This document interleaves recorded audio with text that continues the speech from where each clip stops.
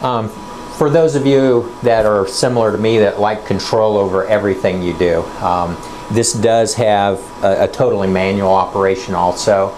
So I can sit down and actually do my calculations, take the exact measurement, create the joules per centimeter that I want. I can come in and I control the time, the number of watts, the number of joules. So that can all be done with the manual setting if you're an old timer like me.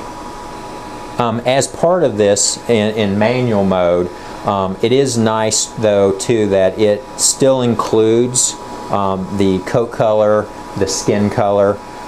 Those are things that I really can't calculate. There's not any literature specifically on that. We do know that coat color, skin color does affect the absorption of the certain wavelengths of light. There's been studies on that, but they don't give you a direct correlation. So it's nice that somebody includes those and we're able to do that, and that just tweaks that manual setting that I make for that. So I like that feature.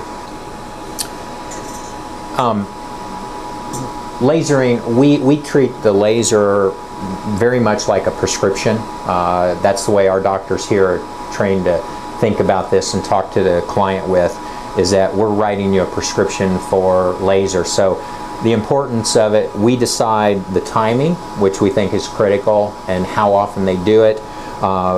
We decide the dose that we give. That dose is dependent on the type of tissue that we're going after, whether we're treating a superficial wound or we're treating something deeper such as osteoarthritis. We do select different protocols based on if it is a non-infective versus an infective state. So when we turn to the CTX, we will make adjustments on that dose with this. We tend to go into continuous mode when time is important. So we take that osteoarthritis case, and we typically use an 8 to 10 joules per centimeter dosing on that. The nice thing about this machine is we can choose the watts. The higher watts we get, the less time it takes us to get that dosage in.